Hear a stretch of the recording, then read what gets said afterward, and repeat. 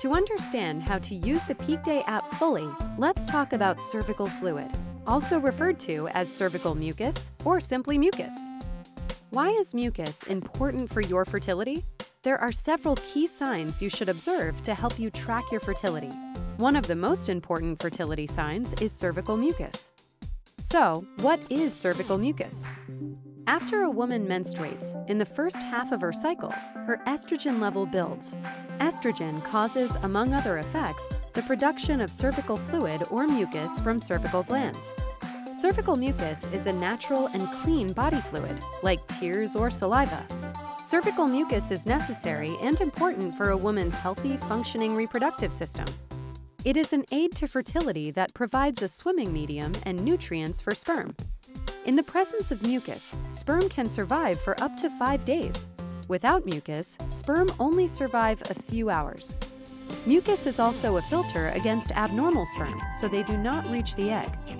Cervical mucus typically appears for the first time in a cycle after menstruation ends, but may appear mixed in with the end of menstrual flow.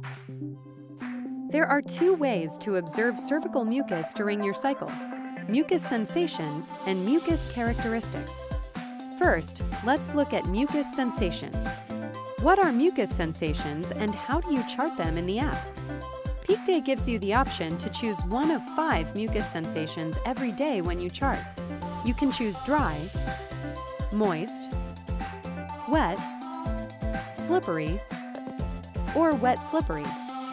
Mucus sensations are what you sense or feel in the vaginal area during the day, or what you feel when wiping in the bathroom. Like a runny nose or a dry mouth, you don't have to see or touch anything to feel the different sensation. At the beginning of a cycle, if no mucus is present, a woman feels dry externally at the vaginal area. When wiping after urination, she will feel slight friction on the skin. When mucus first appears in a cycle, a woman can sense it as a damp, moist, or sticky sensation in the vulvar area, kind of like how your skin feels after walking briskly or getting outside on a hot, humid day. As estrogen builds and a woman's cycle progresses toward ovulation, cervical mucus develops increasingly fertile sensations. More fertile mucus causes a wet sensation in the genital area. More fertile mucus also feels slippery when wiping. How do you chart mucus sensations? It is very simple to chart and record mucus sensations in the Peak Day app or even on paper. If no sensations are felt, you can chart dry or a D for that day. If any kind of moist sensation was felt during the day, like it is damp or only slightly wet, you can chart moist or an M. Use moist for all sensations that are neither dry nor wet. If a wet or slippery sensation is felt during the day, and especially when wiping, you can chart wet or slippery. You would enter a W or SL on a paper chart. When both sensations are observed on the same day, chart wet slippery. Now, let's talk about mucus characteristics and how to chart them. Peak Day gives you the option of choosing one of 3 mucus characteristics. You can choose nothing, tacky, or stretchy.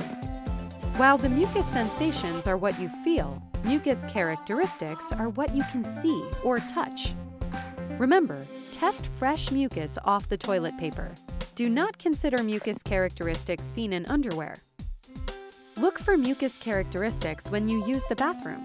Check your toilet paper for any kind of mucus throughout the day.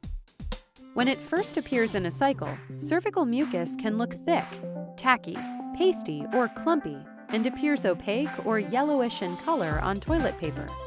It may have some stretch, but will not stretch repeatedly or very far without breaking when tested between the fingers.